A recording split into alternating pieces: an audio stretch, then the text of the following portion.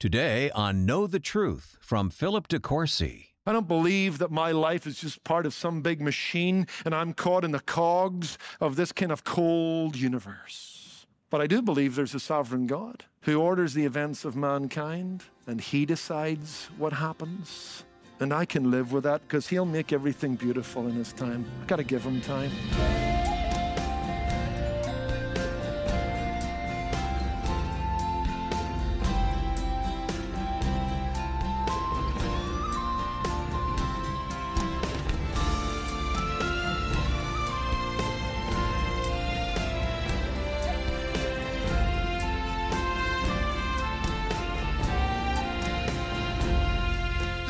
According to Ecclesiastes 3, verse 1, to everything there is a season and a time for every purpose under heaven.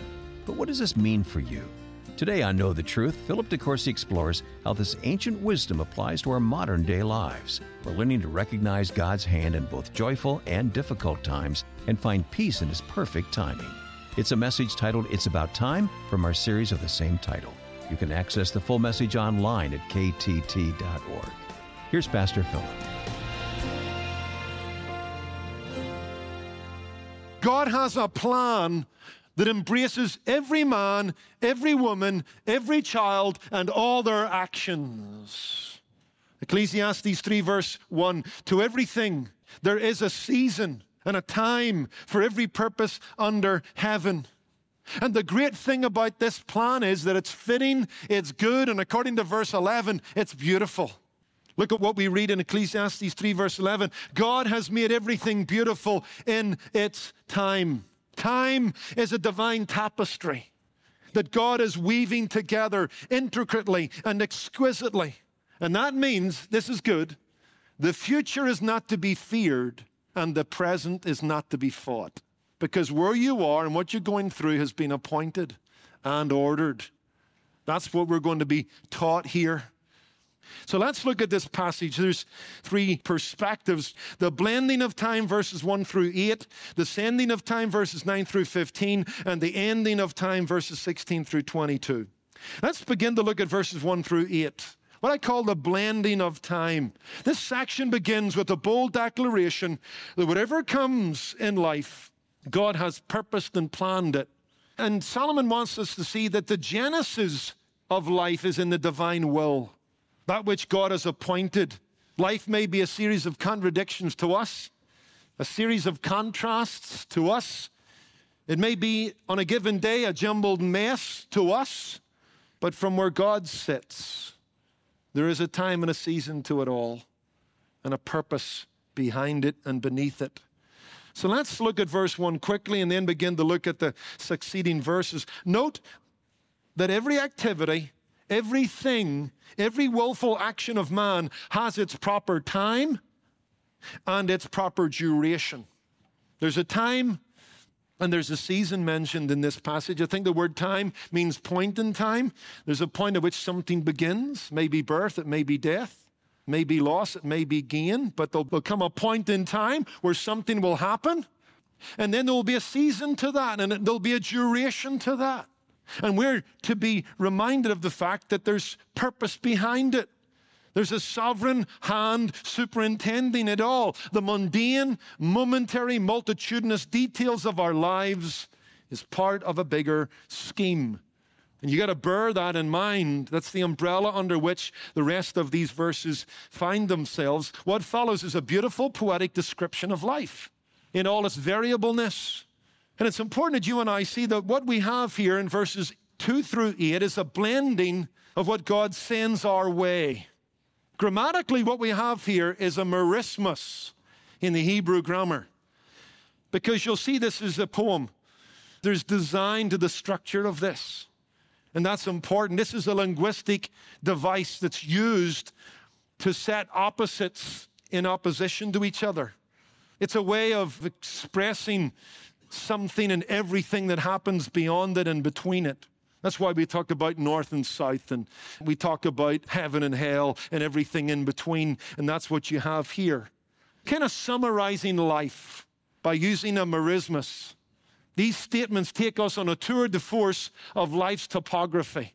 We've got an observation of life's routine and rhythm. We will be shuttled between all these events. It's a summary, it's a sampling. It's not a statement about everything that possibly can happen, but a summary of it.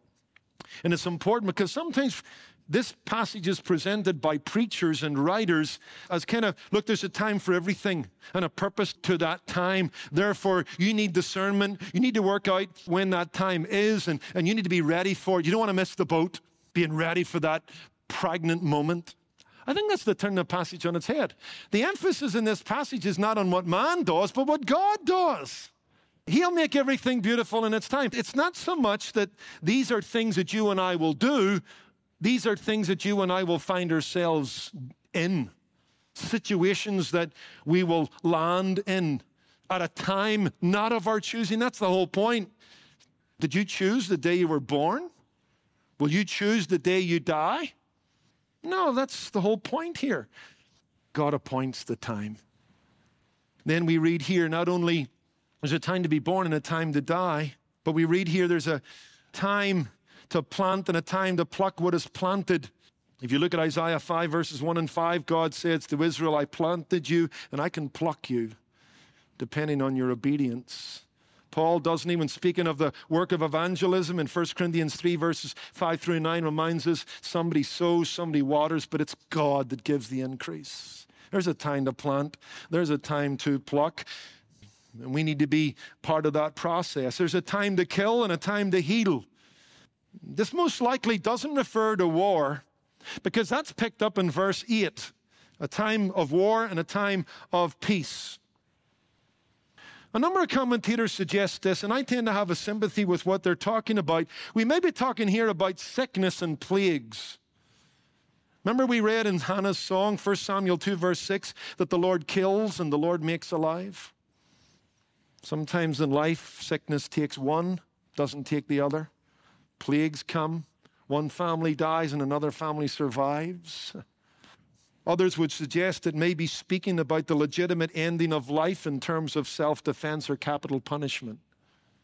There is a time to kill, either in self-defense or to take the life of someone that's taken life for the preservation of society and the respect for the image of God and man. There's a time to break down and a time to build up. There's a time for construction and there's a time for demolition. In the wider sense, I think it might speak of advancing and retreating or reversal. Sometimes a lick of paint will do the job. At other times, you need the sledgehammer.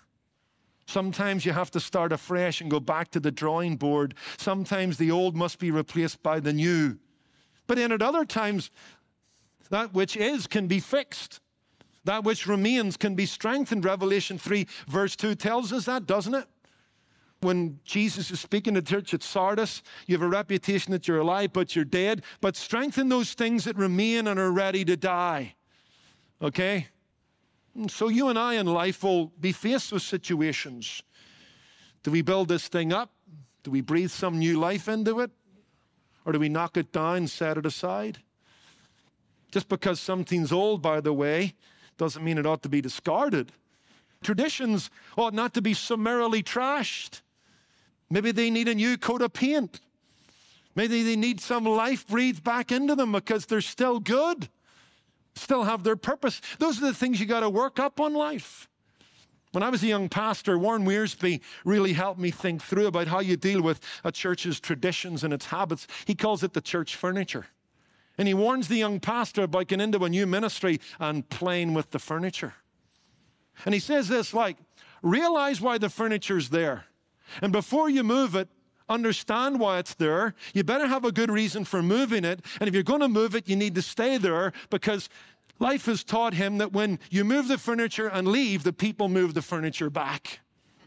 It's the way life works. There's a time to weep and a time to laugh, verse 4, and a time to mourn and a time to dance. We'll take these two thoughts together. This speaks of the wide range of emotions that are part of life. Which one of us hasn't had a belly laugh? And we love that, it's good for us. Then which one of us hasn't dried away a tear or wept profusely after some heartache some difficult time in life. Solomon's got it, hasn't he? He knows what life is like. And I put these two things together because they intensify. I think the first line is built on and is intensified in the second line. And so you go from crying to mourning, and you go from laughing to dancing. Some commentators argue that you've gone from the private arena to the public arena.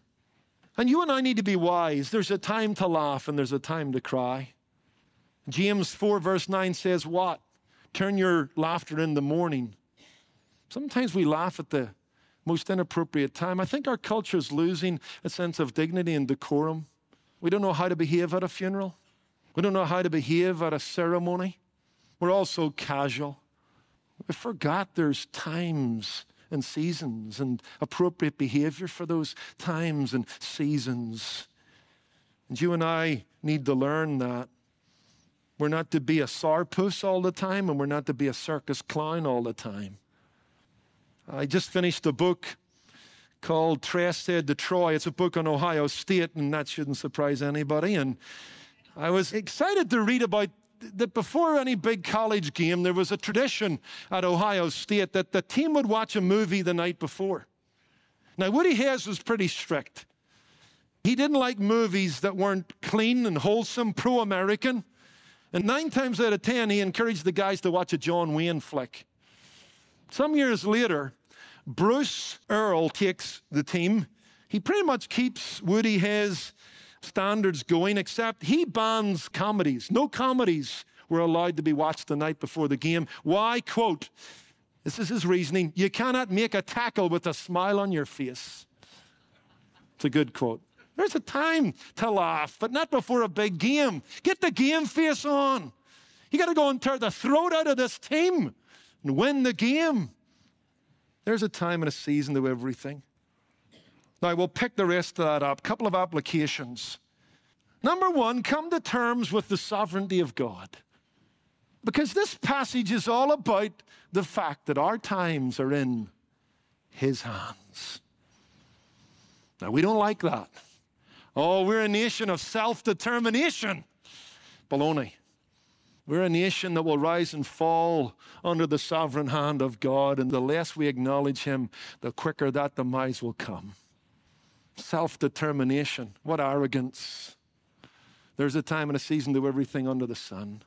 But I don't set those times, and I don't manage those seasons in the large scheme of things. Therefore, I need to embrace the sovereignty of God. Birth, death, sorrow, joy, loss, gain, war, peace. Walter Kaiser says everything has its time from God. All the labor of a man by itself cannot change the time, circumstances, or control the events. That's the meaning of verse 9. What profit has the worker for that which he labors? What's the point there? The labor of man, although significant in the ultimate sense, doesn't alter the plan of God. We can never ensure by our labor, by our efforts, that it's only going to be times of birth, times of harvesting, times of laughing, times of love. No, it won't always stay that way. There'll be a time to love and a time to hate. There'll be a time to gain. There'll be a time to lose. There'll be a time to be born and a time to die. That's the way it is. And you know what? That's scary. It is scary to realize that, you know what? Much of life is out of our control. But I would say this in parentheses. Here's the encouraging thing. We're not left to the mercy of cold and blind fate. That's our worldview. I don't believe I'm part of a closed system. I don't believe that I'm the product of some evolutionary process. I don't believe that my life is just part of some big machine and I'm caught in the cogs of this kind of cold universe. Don't believe that. But I do believe there's a sovereign God who orders the events of mankind, and He takes the initiative, and He decides what happens. And I can live with that because He'll make everything beautiful in His time. I got to give Him time. And I got to leave my times in His hands. He's doing something I don't like, don't see, don't want, but eventually I'll want and thank Him for. And you know what? If we move into the New Testament, you see those hands? Our times are in his hands, Psalm 31, verse 15. Just look at those hands. There's holes in them. They're scarred. Because God came in the person of his Son, the Lord Jesus, and showed his love toward us. So that he is sovereign, but he's loving. And if I'm at his mercy, I'll take his mercy any day of the week. That's why I need to remind you of that fact. John Chancellor, at age 67, was just settling into retirement at 43. He was a broadcaster, a journalist. He had been with NBC Nightly News for many years. There wasn't a cloud in the sky. He had a nice nest egg. He was looking forward to life until he discovered he had cancer of the stomach. His world crashed, and he became angry and bitter with life and with God. Why me? Why now? Why this? But God worked in his life, made peace with both life and God. And just before his death, he said, if you want to make God laugh, tell him your plans. It's Ecclesiastes 3, 1-11. There's a time and a season to everything under the sun. But we're not speaking about your day planner, iPad, or whatever. We're talking about God's plan and his scheme. And I got to make peace with that and come to terms with that. Life always won't work out the way I want. I won't like the hand I'm dealt, but when I understand from whose hand it comes, I'll embrace it. And I'll say with Job, though he slays me, yet will I trust him. One last thought. Number 2, prepare for change and drop the happy ever after nonsense. Okay? Grow out of your love of Disney at some point. Because this passage reminds us that life will be made up of birth and death, loss and gain, crying and laughing, war and peace. And we need to prepare ourselves for those different seasons and embrace them. The Lord gives, the Lord takes away. Blessed be the name of the Lord. Job 1:21. Paul says, I have learned to be full and I have learned to be empty. Philippians 4, verses 11 through 12. Wouldn't you agree that life is a roller coaster? One day you'll laugh with your children. The next day they'll make you cry. One day you'd die for them. The next day you'd kill them, given the chance. That's the way life is. It's a firestorm one day and it's sunshine the next. And that's because we're not in Kansas anymore. To borrow a word from Dorothy in Wizard of Oz, this world isn't what it once was. It isn't what it will yet become.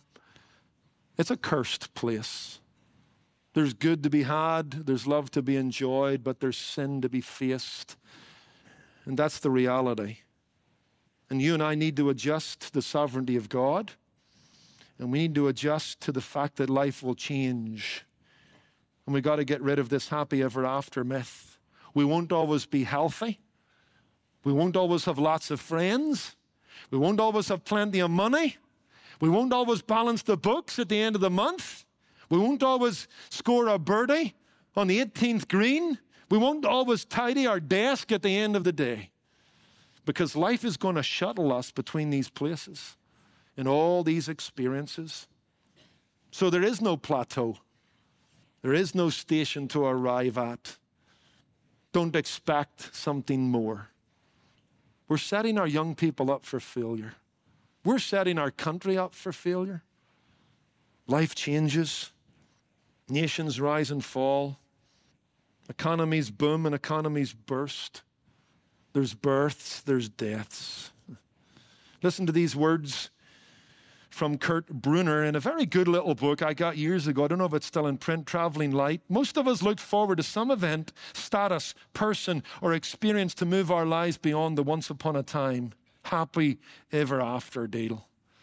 Perhaps we expect to ride off into the sunset with our handsome prince or beautiful princess to live in an eternal bliss. For some, it may be the desire for a certain status, a certain salary. Others may want a wicked stepmother or some undesirable person to be permanently exit life.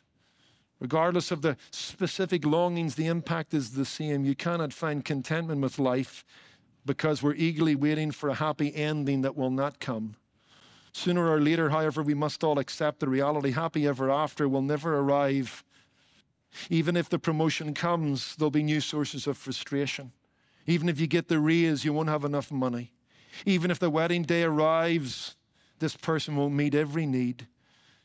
If you get rid of the problem person, another one will poke up behind them. No matter what the dream, it cannot bring you into a state of permanent tranquility. That's a fact. That's why I like the story of the man dealing with dandelions in his garden. Tried everything he could buy at Home Depot. So out of desperation, he writes a letter to the Department of Agriculture. Says, hey, what do you suggest? Gets a letter back. Here's what they suggest. Learn to live with them. Dandelions are part of lawns. They'll come up every season and every summer, as with other things in life. That's why you've got to come to terms with the sovereignty of God, the fallenness of this world. The happy ever after comes after this life. And that's why you need to change your attitude and get rid of the happy ever after myth. There's nothing better than to get up each day and say, this is the day the Lord has made.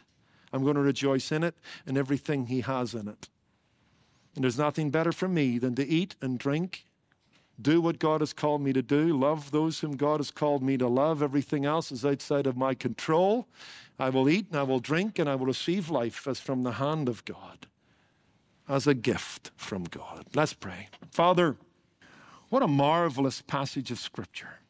We need to tuck it away. Lord, we recognize your sovereignty. Humble us, make us feel small again. Help us to tremble at your throne. We're not the masters of our own fate. Help us never to pray the arrogance of Invictus. As a nation, give us humility. Responsibility is one thing. Self-determination, it's an arrogant thing. Lord, help us to realize you determine. Help us, therefore, to fear you, seek you, honor you in all that we do as a people, as a church, and as a nation. For we ask and pray these things in Jesus' name. Amen. Amen. A powerful prayer following a powerful message from Pastor Philip de Courcy here on Know the Truth. Philip will be back in just a moment. Today's message was titled, It's About Time, and you can hear it again by visiting ktt.org. At Know the Truth, it's our mission to proclaim God's truth so that men and women can live in the freedom and fullness Christ provides. Whether the topic is time, purpose, or spiritual investment, Philip shares biblical truth that builds you up and equips you to live a life that honors God. And one of the ways he does so is by choosing practical, powerful resources. This month's featured resource is a book that offers heartfelt encouragement and support for anyone feeling overwhelmed by life's trials. It's called Investor Disappointments, Going for Growth. In this book, author Paul Mullard takes a compassionate approach that assures readers they are not alone and that their disappointments can lead to a more fulfilling, God-centered life. You can request a copy of Investor Disappointments by giving a gift of any amount to Know the Truth. Call us at 888-644-8811 or give online at ktt.org. Philip? Hey, Pastor Philip again. Inviting you to join me October the 7th for the first annual Know the Truth golf tournament and dinner. We are excited. Enjoy a great day of golf, win prizes, and share a time of fellowship on the links and during dinner later in the day. You'll hear from me as I share stories and exciting updates about the Know the Truth ministry. You need to know this. All funds raised from the tournament will support Know the Truth and its work of sharing the gospel with a world in need of truth through the preaching and teaching of God's Word unashamed. I hope to see you and your friends there. You can learn more and register online at ktt.org. All right, sounds good. Thank you, Pastor Philip. Well, I'm Wayne Shepherd. Join us next time for more Bible teaching from Philip de Courcy here on Know the Truth. Today's program was produced and sponsored by Know the Truth Incorporated. Jesus said, "You shall know the truth, and the truth shall make you free."